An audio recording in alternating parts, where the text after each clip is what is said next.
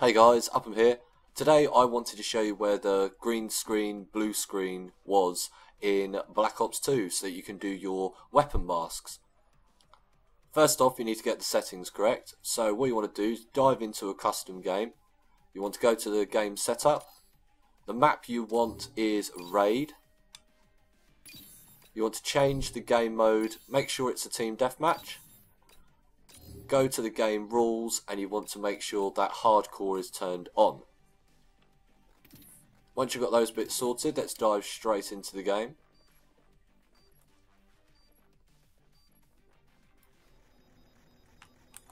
So once you spawn in, the place we want to go to is the basketball court. Now I think this is why I got caught out. In previous Call of Duties, you've had to look up at the sky.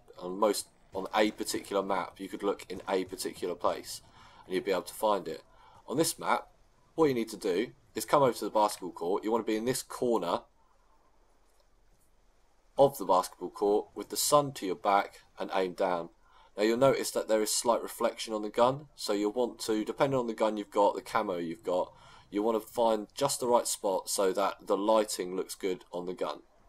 Obviously that's down to personal preference. Once you're here, you can do all the normal things of swapping weapons. If we aim up, take a couple of shots.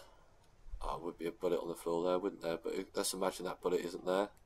You can do a reload. And there you go, you're good to go.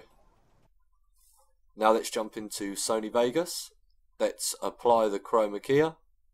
And voila, there you go. A beautiful looking weapons mask. I hope that's been of help to you guys.